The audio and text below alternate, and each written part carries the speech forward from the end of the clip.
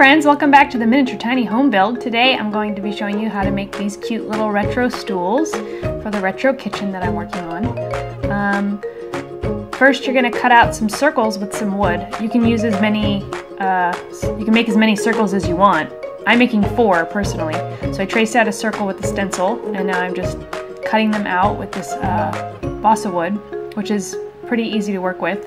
When doing the circles, I find it easier to just sort of cut out little pieces of it as opposed to trying to trace a circle, because it's a circle and it's hard to make it symmetrical, so I just chip it away piece by piece. It's kind of a lot of work, and these are tiny stools, but you can make them any size that you want as well.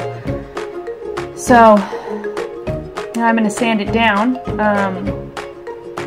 so it looks nice and even like that. And the next step is making the stool arm, or the legs, the stool arms, making the stool legs. So I sort of traced out how I wanted the wire to look, and now I'm forming it with my fingers and with a little wire plier. Ha! A wire plier. I love it. So I need to make 16 of these. So I have 2 there that I've made to show you. Now I'm trying to put holes where I wanted to drill into the wood to put the stool legs, not arms, into. So you do that to all of them and make sure that they fit correctly. You just sort of work it in there. Work it. Now I cut out the top of the stool from some cardboard, some circles, and then I took some cardstock, and that's going to go around the stool to make it look like metal. So it'll look like that. I finished one to show you. So what I've done is put a little piece of cloth underneath the middle so that it gives this stool a little bit of like a raise, like it has cushion on it. They're a little bit too small to put stuffing into, so that little piece of fabric will raise it a little to make it look like it's a plush and squishy, a squishy stool. So then I just glue it down like so and work it around. And then after I'm done with that, I start to put the legs on, or I sand it down first. I lied. Sand it down.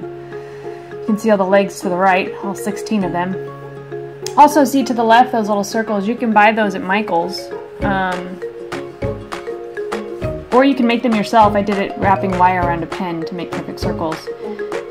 Now I'm going to glue the legs on, one at a time. It's very tedious, but it's super fun. I love it. I love it. I love it. Oh my god, it's so cute. Look at how cute it is. Little tiny stools.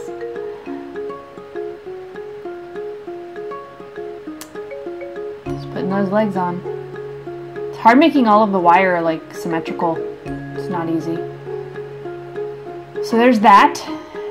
And now, just finishing up the last of the 4, putting those legs on.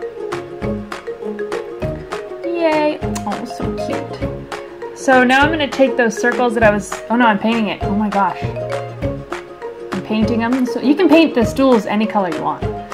I went with blue because my kitchen's red and white, and I thought this nice little retro blue would go great with it. And then I'm taking those circles that I told you I wrapped around a pen. You can buy circles at Michael's. They have them there. And I just glued them on with some super glue. And I did 2 little notches. You can do as many as you like. And now I'm taking that piece of cardstock that I cut out and wrapping it around the stool to sort of finish off the look of it being all one piece.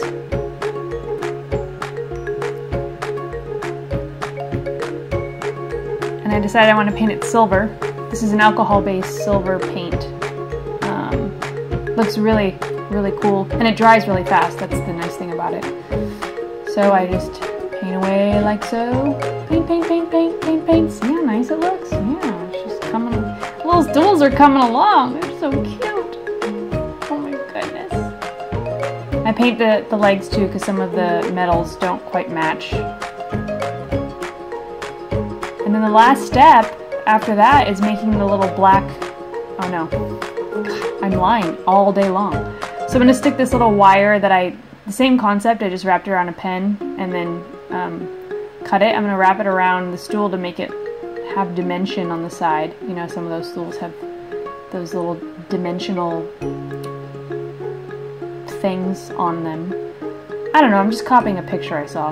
So now I'm dipping the ends in black paint to make them look like little rubber stops that you'd find on the stools. And again, you can use any color that you want. I just chose black. And there you go. That's it. Those are the finished stools with the retro sink and some of the retro furniture that I've made. Thank you guys so much for tuning in. I hope you like it. Please remember to comment, like, and subscribe. And I can't wait to show you what I will be making next week. Have a good day.